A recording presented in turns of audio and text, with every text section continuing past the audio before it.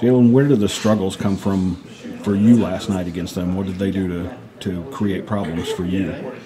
Well, they really just made sure I didn't get any open looks. Seemed like they looked like they was staying attached to me and things like that. But they also did a lot of pressure. They pressured the ball a lot last night. Was that the first time you've kind of felt like you were a big part of the opposing game plan that they kind of designed to keep you up from getting hot? Yeah, I think they did a good job, but I think I know I didn't have my best game last night, but I just try to just not think about it since it's in the past and just try to move forward. What do you learn from it to take forward? When things going like that, you just gotta play. You gotta create something. You just can't be out there and just not be a liability and not doing anything.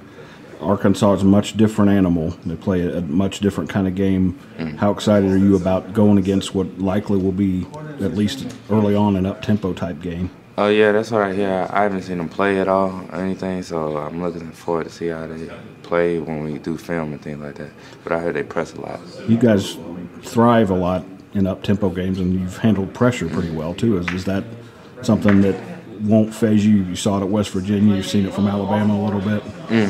Yeah, as long as we take care of the ball, I think we'll be all right. As long as we get the ball over half court, I think we should be all right. It looked like you guys had turned the corner with the 3 wins. Does it feel like you're back at square one, or do you just kind of have to crumple at it and throw it away and just think about this one game?